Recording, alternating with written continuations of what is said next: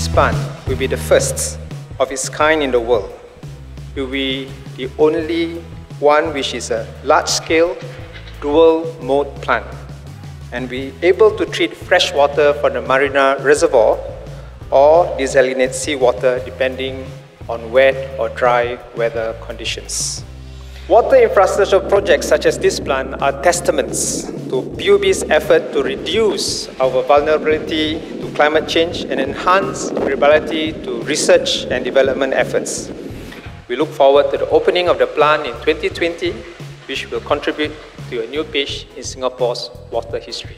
When the site for the Singapore's fourth desalination plant was identified to be at Marina East, we realized the potential for the utilitarian facility to be carefully and creatively woven into the urban landscape. I'm confident that the plant, with its refreshing design, set against the backdrop of Marina Bay, will serve its dual purpose of meeting Singapore's water needs and be a vibrant focal point for recreation for Singaporeans and visitors to Singapore.